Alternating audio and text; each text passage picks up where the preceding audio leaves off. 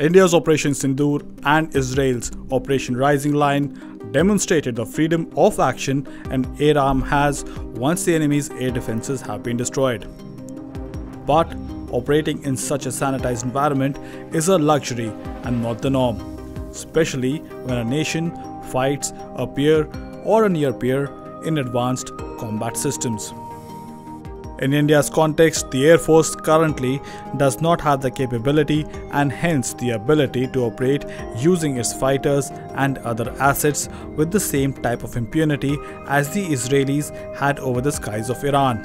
One of the primary reasons for this is the lack of a fifth generation fighter in the Indian Air Force.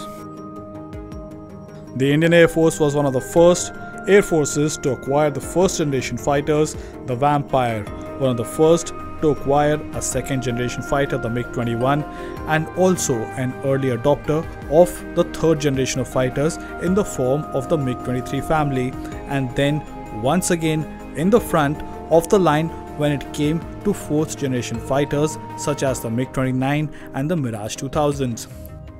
But now, in an increasingly uncertain geopolitical situation, almost 20 years after the introduction of the first fifth generation fighter, India is still perhaps a decade away from this generation of fighters.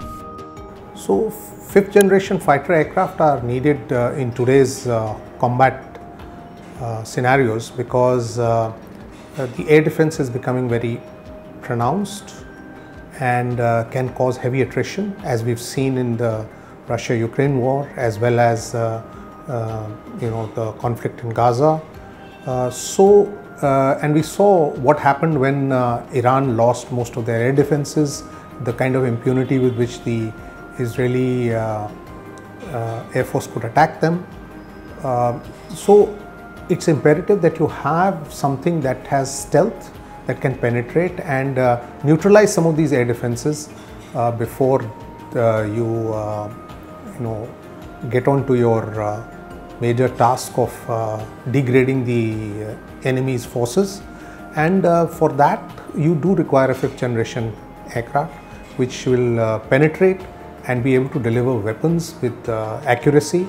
India is now looking at inducting these fighters not before 2035. Worse, the Pakistanis are likely to acquire the Chinese J-35 fighter aircraft in the next few years. This would provide both of India's hostile major neighbors with an edge. Even if things do pan out, which they seldom do, the Indian 5th generation platform, the Advanced Medium Combat Aircraft or AMCA, will perhaps take a few more years to be fully operationalized in the Indian Air Force. So I think indigenous platforms in any case is the way to go, whether it is 5th generation or otherwise.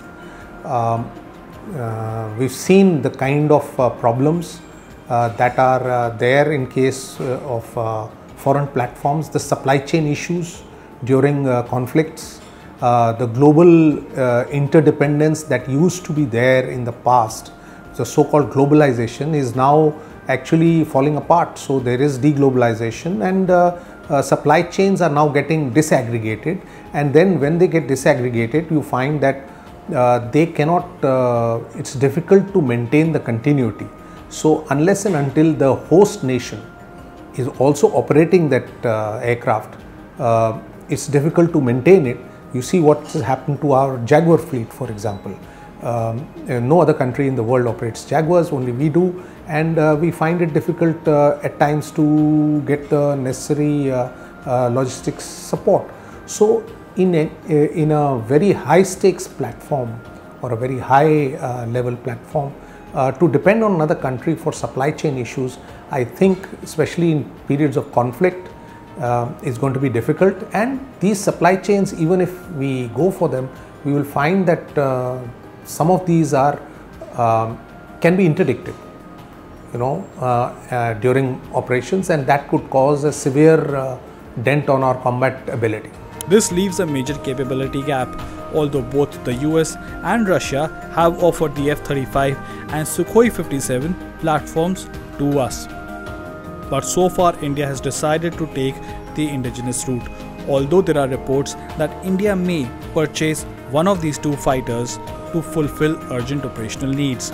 As the strategic contours of the Indian subcontinent have changed due to recent and ongoing events, India may soon be at a disadvantage without an active 5th generation platform in its fleet.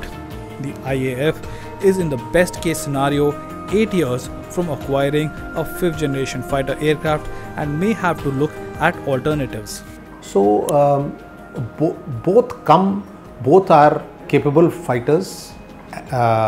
The Su-57 is now combat proven, so is the F-35. So the point is that both are capable fighters, both are 5th generation fighters, but they come with their own baggages. So if we look at the Su-57, its stealth characteristics are probably not as desired in the current combat scenario. We must understand that we operate with peer competitors, and most of the other 5th generation fighters have been operating with non-peer competitors, and therefore we cannot truly translate the results of those on into our context.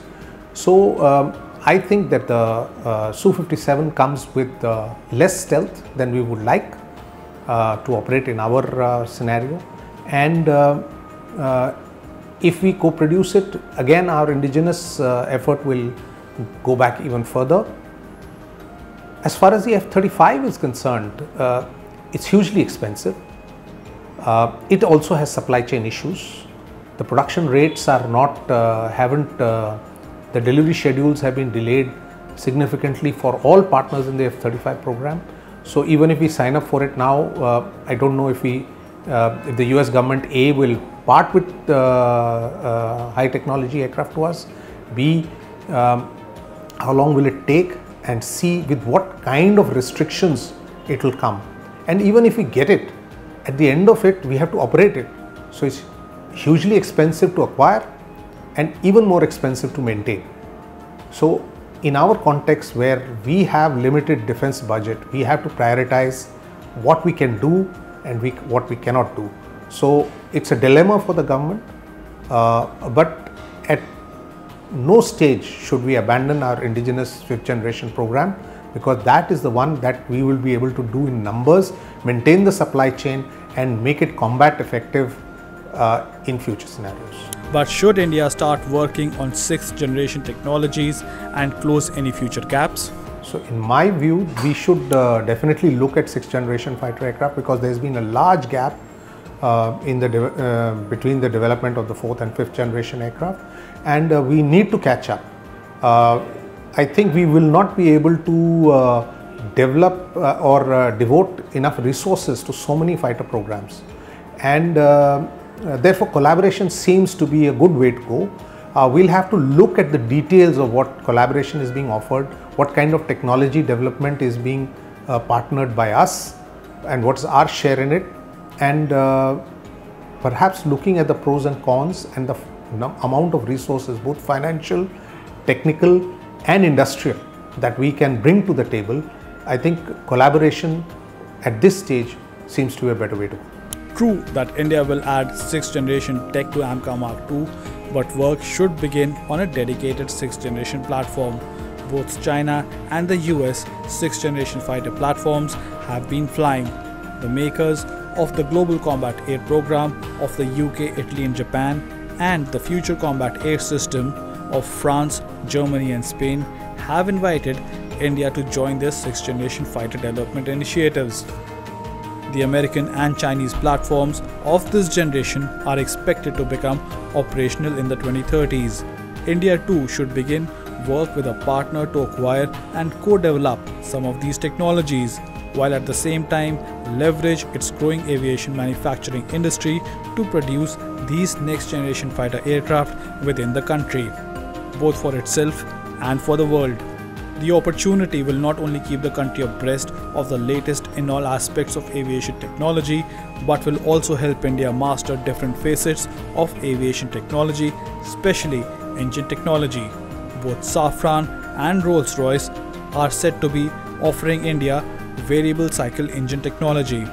This is the latest in jet engine tech, and even seasoned manufacturers are still working to mature their designs. By working on the latest in aviation technology, India can become an aviation giant of the future. India is currently looking to boost the number of its fighter squadrons and is looking at 4th generation fighters, but these fighter purchases too are quite expensive. Although in the short term, India could focus on a relatively cheaper 4.5 generation aircraft such as Saab's Gripen. This aircraft is equipped with weapons similar to the ones used on the Rafale, and variants of the aircraft are powered by GE engines similar to the ones India is either already using or will use in its Tejas programs.